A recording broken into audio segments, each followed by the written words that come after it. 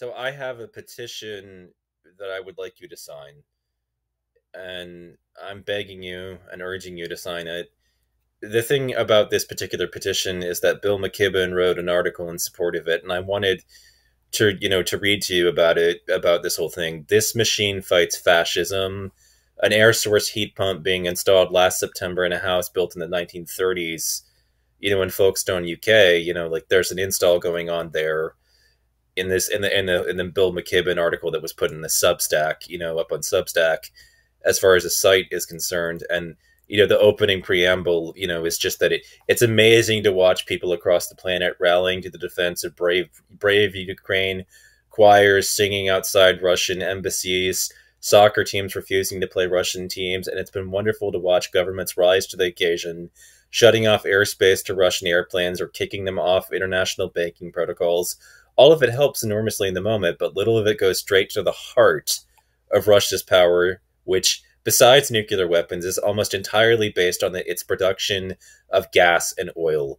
Remember, 60% of its exports earnings are hydrocarbons. For decades, Europe has cowered for fear that Moscow would turn off the tap, but it need cower no longer.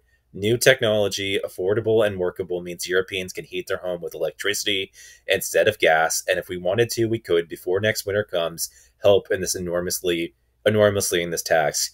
President Biden should immediately invoke the Defense Production Act to get American manufacturers to start producing electric heat pumps in quantity so that we can ship them to Europe, where they can be installed in time to dramatically lessen Putin's power. The most recent estimates from Europe I've seen is that the current electric grid could handle 50 million heat pumps. We're not going to get that many over there in a year, but any large number hacks away at Putin's power. He's a thug and a bully, who is trying to blackmail. He's cut Finland off. He is not a respectable person, and it's kind of sickening to watch certain politicians here at home act like Mr. Putin is not the monster that he is and the ghoul that he actually is. He is a monster who is using the threat of freezing during the winter, to bully people. Basically, we can take his leverage away. And when it comes to signing petitions, what I would say about this whole thing is that everybody acts critical. They act like, oh, that's just, slacktivism, and it is.